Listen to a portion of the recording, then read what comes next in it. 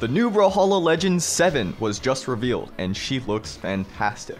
The design is a beefed up version of the placeholder bot legend that's been in the game files for as long as I've played, which people have been asking for as a full legend forever. So happy to see all those wishes come true. If you didn't already know, the weapon combo is cannon and spear, with a brand new alternating elements mechanic when you use the spear down sig. I've got a full video analyzing the pre-release SIGs right here, but expect to see a more comprehensive guide once we get more info. If you want the Cliff Notes version, the spear SIGs have either an electric or a flame effect. And by using the spear down sig, it looks like you're going to be able to choose, and depending which element it is, the effects are going to be slightly different.